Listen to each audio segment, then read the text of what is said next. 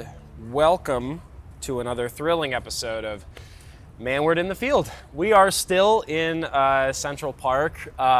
We got permits and everything to shoot here because if there's one place on earth that loves its red tape, it is New York City. And I don't feel like going to the 22nd precinct today. It's not nice. Yeah. And despite the Statue of Liberty being just down the street that way, we couldn't be any further away from the idea of liberty. Hey, but at least big gulps are legal again. Thank goodness. Yeah, but I mean, again, there's no coincidence that we're here. So this is a city that has turned being a nanny state into an art. You know, New York City loves its regulations. It loves its bogus laws. There's still a ton of blue laws that are still in effect technically here that are insane.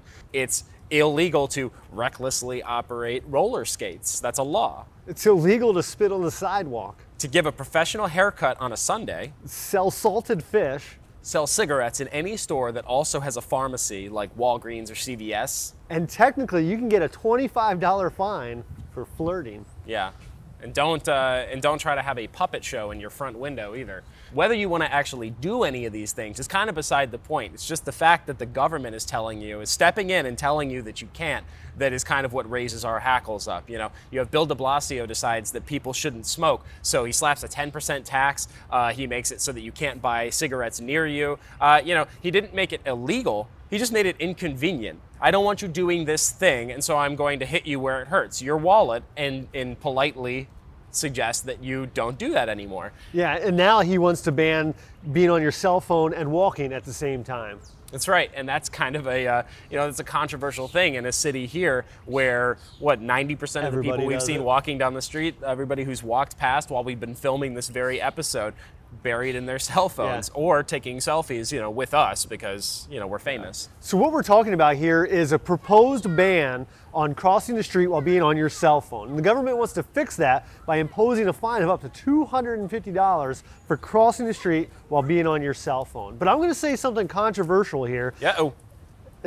I actually agree with the idea behind this law. There's no doubt that cell phones are dangerous. I don't know about crossing the street, that's up to you. And I don't know if the government needs to be telling us that, but the idea of cell phones being dangerous is something I'll pound my fist about all day long and solidly believe in.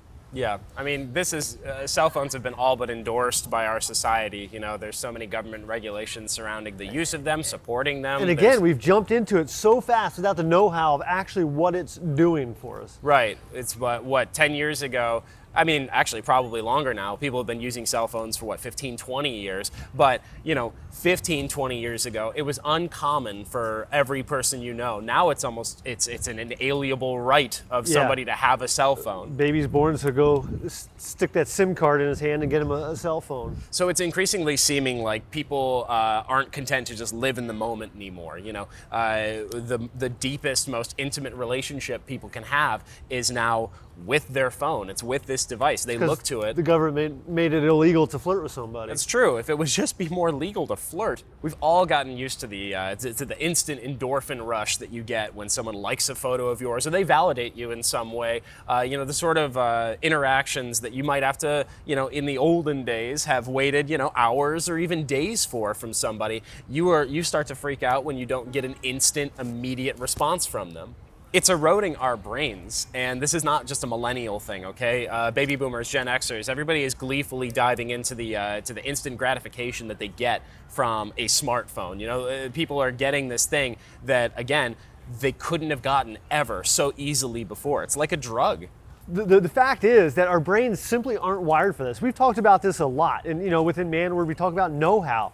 Think about what cell phones have done to our know-how. To get here, we plug in the coordinates in the GPS, and there we go. Nobody knows how to read a chart or use a compass anymore, and nobody knows their phone number. We know maybe one or two phone numbers, and just those effects on our brain and what we're turning to with our phone. We don't have to remember anything. There's no need to commit that stuff to memory. Exactly. Like the little box in my pocket will do it. Yeah, but we lose that skill. So when we turn to Siri or Google for every little bit of knowledge, we're losing that. Our brains are designed to be sharp, if you use it that way, but we're rounding the edges. We're just not exercising our brains the way we're supposed to be, and phones are playing a huge part of that. And we're waking up with them every day and just starting our day this way. And it's bad. It's really troublesome from a health standpoint. Right. People are addicted to the convenience. They're addicted to not having to, to the convenience and to that instant gratification. There's no other way to say it than people are addicted to their cell phones. And they've been designed that way. And the app makers, the phone designers are specifically designing phones to be addictive. Right, because the longer you're looking at that screen, the longer you're glued to it, the better of a consumer you are. Yeah, what is the stat? Out of 24 hours in a day, people are glued to their phone for like 4 hours, something like that, if not longer. Yeah, think about, add that up over the course of a week. That's like a part-time job that you were spending. It's what, 28 hours? 28 hours a week. Just think how much more people could get done in a week without wasting that time on a cell phone. Everybody says, I don't have time for that, or I couldn't get to it. I can't finish this book. I can't take on that project. I've got so much going on. Put your damn phone down and pick up a book. Stop watching TV on your phone and go have a good relationship. Focus on your connections.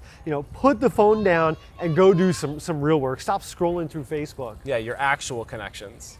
Okay, but think about that hourly figure. Do you think that's accurate? No, I think it's way low. So, I mean, just filming here, everybody is going by with their cell phone in their hand. We recently polled Manward readers and asked them if somebody they knew had a cell phone addiction, and over 75% of folks responded that yes, they know somebody that they believe has a cell phone addiction. That's crazy. Yeah, so people recognize that this is an issue. They realize that it's a problem. Not enough to actually put their phone down, but clearly people know something is off, something is wrong, this isn't natural. Yeah, so I mean, that's the first step. We know there's a problem and we know we need to do something about it, but so many folks don't know what to do about it. So maybe we just need a law.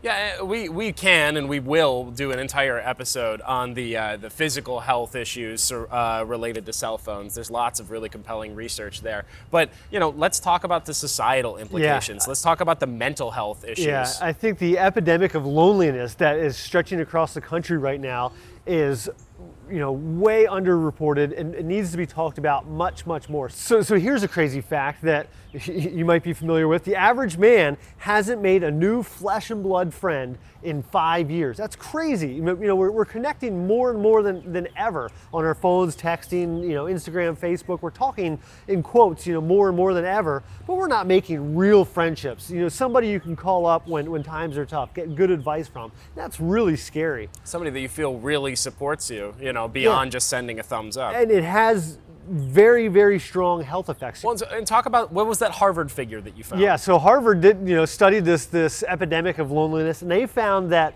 chronic loneliness can increase your risk of premature death by 50%. So this is literally killing us. So basically, if you don't die texting and walking through a crosswalk, it'll be your unbearable loneliness that kills you. I mean, that's bleak, but there is good news with it. This is all avoidable. Simply put down your phone. Cut that addiction. With connections, go out and find a hobby. Find a group of like-minded folks to hang out with. In person? Go to breakfast with a group of men or a group of friends every week. Make it, or every month. Do something. But just put down that phone and make some real connections. And even if you have to pick up the phone and call somebody, it's a lot better than just texting them and having that emotionless conversation. This thing makes phone calls? I think it can. Is that the new one? Yeah, I think it can. It'd be a good conversation starter. What's that? This video. Send it to your buddy. Talk about the crazy laws. Talk about cell phones and the risks they pose. You could use this as a jumping off point. I don't care if you make fun of our shirts. The important thing is that you get a dialogue going with somebody, a real out loud dialogue, not texting. Sit face to face with a friend and discuss these ideas, because this is crucial. This is how people become better. This is steel on steel. I guess it's time to get out of here before we get fined for some crazy new law. Sounds good. Cheers to that. All right, so thanks for watching. I hope you enjoyed this. And if you did, be sure to like, comment, and subscribe using the buttons below. And if you want to hear what real New Yorkers had to say about the proposed cell phone ban, click right here.